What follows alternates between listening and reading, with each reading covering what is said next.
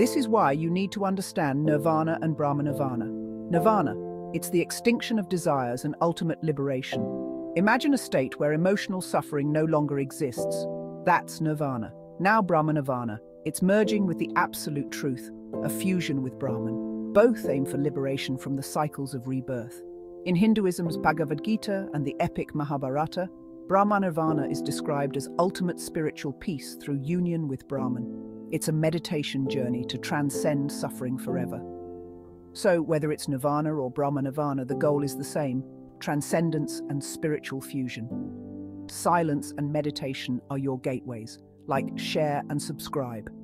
Drop a comment and tell us what spiritual concepts you'd like to explore next. Peace and light to all.